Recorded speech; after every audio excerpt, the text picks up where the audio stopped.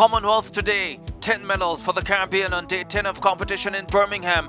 2 gold, 5 silver and 3 bronze. In athletics, World Championship bronze medalist Shade Williams, cream of the crop, racing to a games record 49.91 seconds to win Barbados' 3rd gold medal in the history of the Commonwealth Games. Gold as well for Trinidad and Tobago's 4x400 relay team.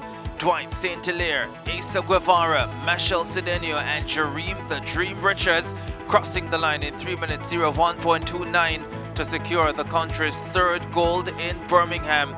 The 4 silver medals in athletics came from Davine Charlton of the Bahamas, who ran 12:58 in the sprint hurdles, losing to world record holder Toby Amusan of Nigeria, who set a games record 12.30 seconds.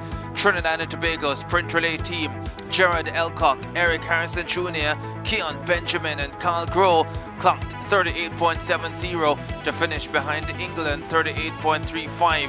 World champion Anderson Peters threw a quality 88.64 meters but was beaten by Pakistan Arshad Nadeem, who threw a games record 90.18 meters in the javelin.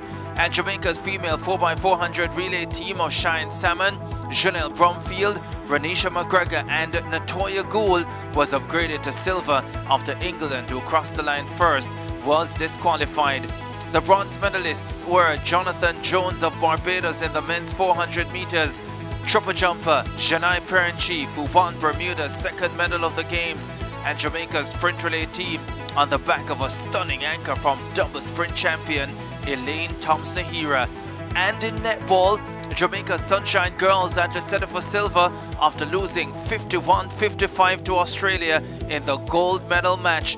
It was Jamaica's best ever finish in netball at the Commonwealth Games. That was Commonwealth Today.